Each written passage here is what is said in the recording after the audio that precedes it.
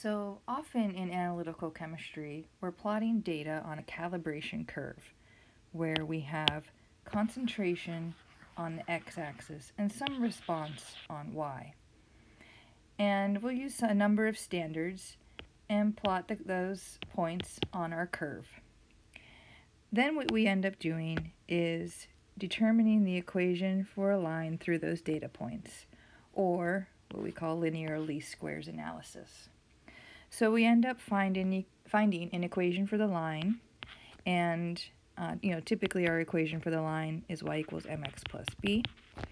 But because we're analytical chemists, we're going to include errors with each of these values. So there's going to be some error in y, which we'll call s sub y. There will be some error in our slope. So we'll do plus or minus s sub m. And that's going to be times x plus our intercept and its error. So you can calculate all of these errors by hand. You can even do the linear least squares regression analysis by hand. But you can also do LINEST in Excel, and I'm sure there are other programs and other ways of doing least squares analysis. Your book does go over LINEST in Excel, and I highly recommend setting up an Excel spreadsheet to do that. It's super useful. So you also need to be able to calculate the errors in y, m, and b. And the other thing you're going to do, so often when we're making a calibration curve, is we want to determine the response of an unknown, and then from that figure out its concentration using our calibration curve. So we're looking for x.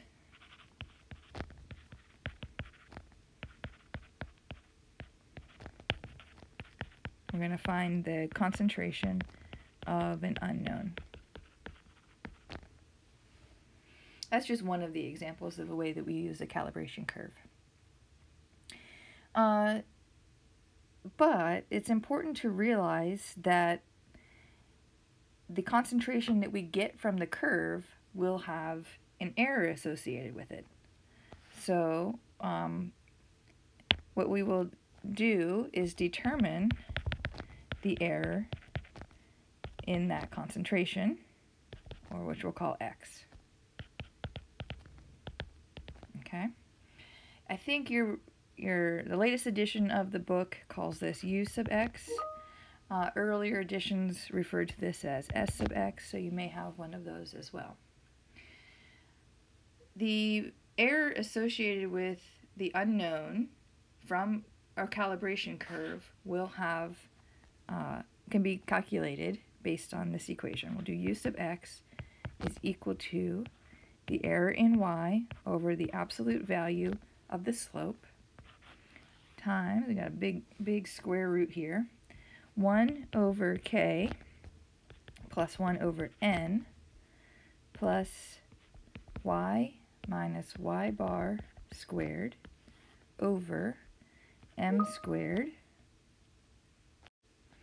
times the sum of x sub I minus x bar squared. And in this equation, k is equal to the number of replicate measurements of the unknown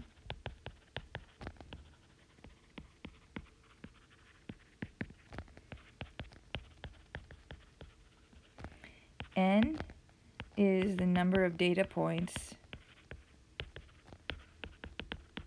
on the calibration curve. So for instance, in this plot here, if each one of these black circles represents a data point, 1, 2, 3, 4, 5, we have 5 data points, so n would be 5. Y bar is the average value of y for the points on the calibration curve.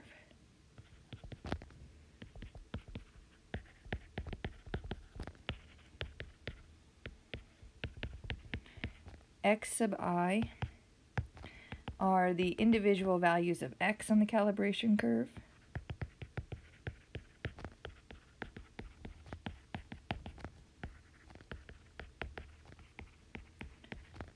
And x bar is the mean value of x on the calibration curve.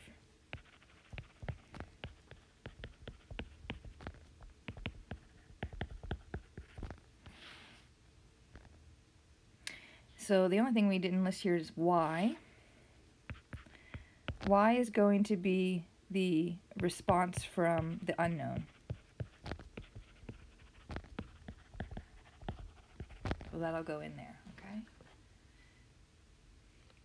So you use this equation to calculate the error in a concentration that you get from a calibration curve. Now some of you may think, well, I have this equation, why not just propagate the uncertainty? That doesn't give you the same result. In fact, it gives you an incorrect error. Because, oh, come here. What this equation is doing is basically describing the way in which error increases along x when you get far away from the middle of the calibration curve. So here's our line again, and here's our fit. Okay, the error associated with that actually increases as you get further away from the middle point of the calibration curve. Something like that. So if you were to find the error in x, okay, maybe this isn't the best drawing, but it gets larger as you extend out beyond the middle of the calibration curve. This is why we make effort to have a calibration curve that encompasses the possible unknown concentration of your unknown.